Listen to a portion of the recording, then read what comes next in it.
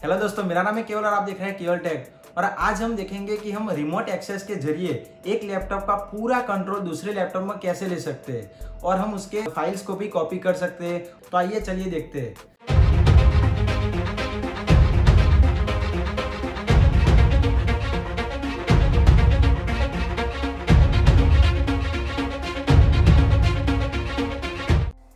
देखिए ये मेरा लैपटॉप 1 है जिसका पूरा कंट्रोल हम लेंगे लैपटॉप 2 में। तो सबसे पहले आपको क्या करना है, सबसे पहले आपको वाईफाई से कनेक्ट हो जाना है। वाईफाई से कनेक्ट हो जाने के बाद सेटिंग में जाना है। सेटिंग में जाने के बाद यहाँ पे सिस्टम में जाना है। सिस्टम पर क्लिक करने के बाद यहाँ पे नीचे देखिए रिमोट डेस्कटॉप नाम का एक ऑप्शन है, वहाँ पर जाना है। वहाँ पर हमें इसे अनेबल कर देना है। अनेबल करते ही ये पॉपअप खुलेगा, यहाँ पर कन्फर्म कर देना है। कन्फर्म करने के बाद यहाँ पे नीचे देखिए आपका पीसी का नाम लिखा हुआ है। आपके पीसी का नाम को याद रख लेना है, ठीक है। फिर इसे क्लोज़ कर देना है।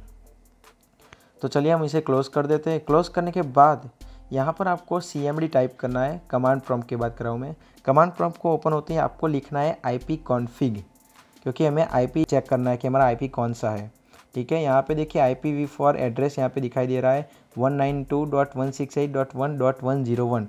ये हमारा लोकल IP है, तो आपको इसे याद रख लेना है, ठीक है।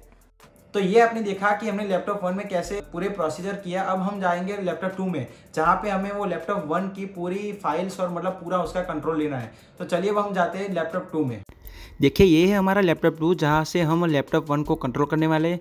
तो यहाँ पर आपको सबसे पहले वाईफाई को अनेबल कर देना है और आपको सेम वाईफाई से कनेक्ट होना है जो आप लैपटॉप 1 में हुए थे, वही वाईफाई से। उसके बाद आपको जाना है यहाँ पे विंडोज़ के बटन पर क्लिक करना है और आपको रिमोट डेस्कटॉप टाइप करना है। जो पहला ऑप्शन है उस पर क्लिक कर देना है।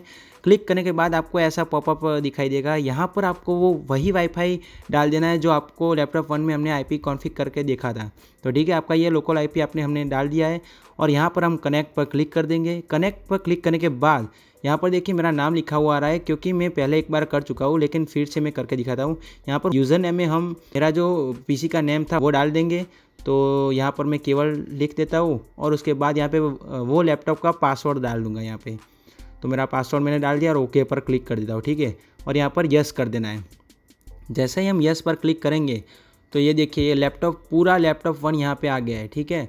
देखिए ये खुला हुआ था, इसे मैं क्लोज़ कर देता हूँ अभी और मैं आपको एक सैंपल दिखा देता हूँ कॉपी करके। तो सबसे पहले मैं अपने पीसी में जाता हूँ, मैं अपने D ड्राइव में जाता हूँ। उसके बाद यहाँ पर देखिए मेरे वॉलपेपर है, तो मैं यहाँ पर वॉलपेपर सिलेक्ट कर देता हूँ। तो ये है पूरा इंटरफेस। देखिए अब आपको इसे मिनिमाइज़ करना है, तो क्या करना है, कंट्रोल अल्टर होम। जैसे ही आप control alter plus home click करेंगे तो देखिए यहाँ पर आपको पॉपअप बार आ जाएगा। देखिए मैं यहाँ पे मिनिमाइज़ कर देता हूँ। मिनिमाइज़ करने के बाद देखिए अब यहाँ से मैं इसे ओपन भी कर सकता हूँ, ठीक है।